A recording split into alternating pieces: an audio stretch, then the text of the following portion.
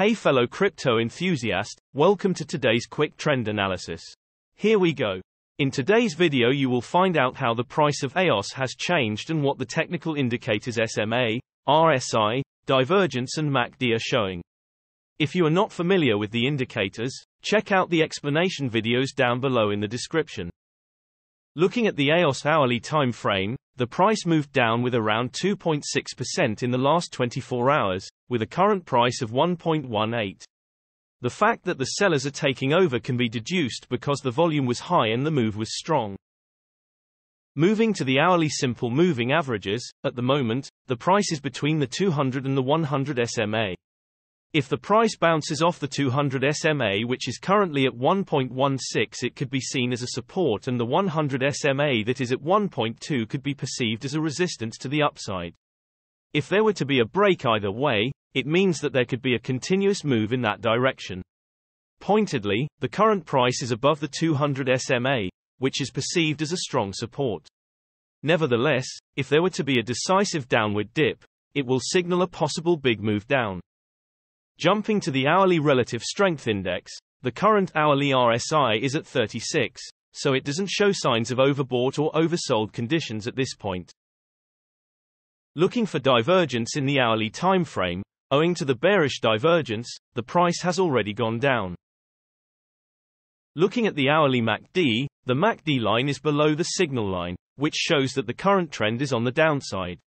We can expect for the price to continue going down or perhaps remain at least stable because the MACD histogram shows the momentum currently being strong. Jumping to the 3-hourly simple moving averages, at the moment, the price is between the 50 and the 20 SMA.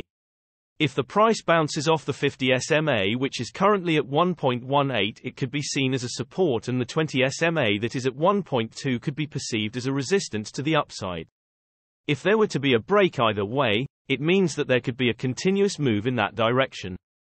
Jumping to the 3-hourly relative strength index, the current 3-hourly RSI is at 45, so there are currently no signs of the crypto being overbought or oversold. On the lookout for divergences in the 3-hourly time frame, owing to a bearish divergence, the price could go down from now on or at least remain stable for the time being. Jumping to the 3-hourly MACD, the MACD line is below the signal line, which shows that the current trend is on the downside. We can expect for the price to continue going down or perhaps remain at least stable because the MACD histogram shows the momentum currently being strong.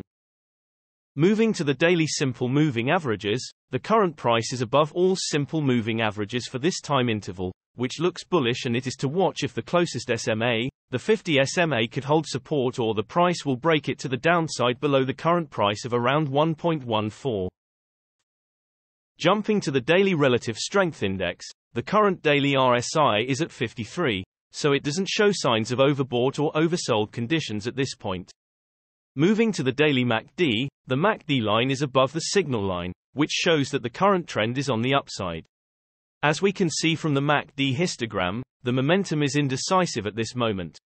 This means that we can expect for the price to remain the same for some time, and you should wait and for the MACD line to cross the signal line. This will mean it's bearish.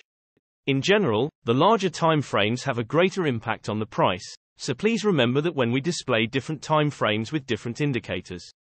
And also the shorter time frames are only representative for the short-term trading. Thanks for watching. New videos are uploaded every few hours analyzing various cryptocurrencies, so be sure to subscribe so you don't miss out.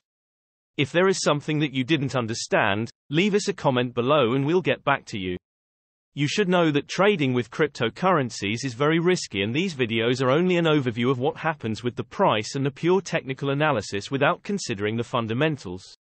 So you should read more and make your own investing decisions. See you next time.